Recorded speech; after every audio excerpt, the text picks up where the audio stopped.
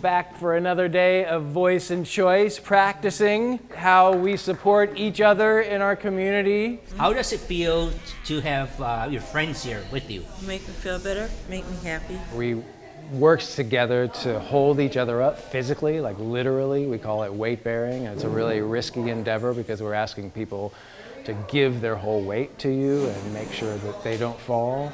We want to take different risks, and that is okay. We just communicate that with our partner.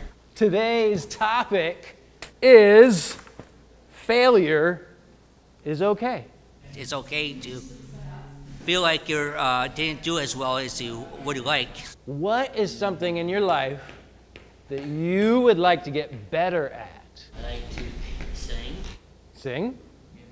Would you like to get better at singing? Yeah. Because we all have that feeling of wanting to get better at things and focusing on our own strengths. And we also did an acting exercise where we used drums and movement in tandem to create a theatrical scene with no words. I like sing, and dance. We really practice working how to support each other in a community. All right, and Pedro is here to help you get over there. We're really trying to practice how do we honor the choices of those that we work with, and how do we do that by asking them questions. It was faster when Pedro just took him and let him, right?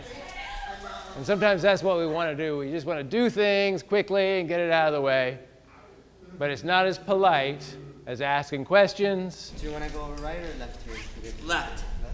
Pedro just asked him questions about what he needed, about what he preferred. How did that feel, John? Better.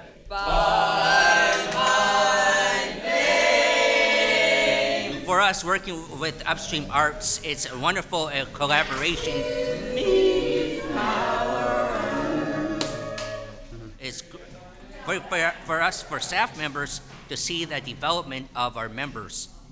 Thank you for sharing and really trying and really putting yourself out there about how we work as a community to support each other.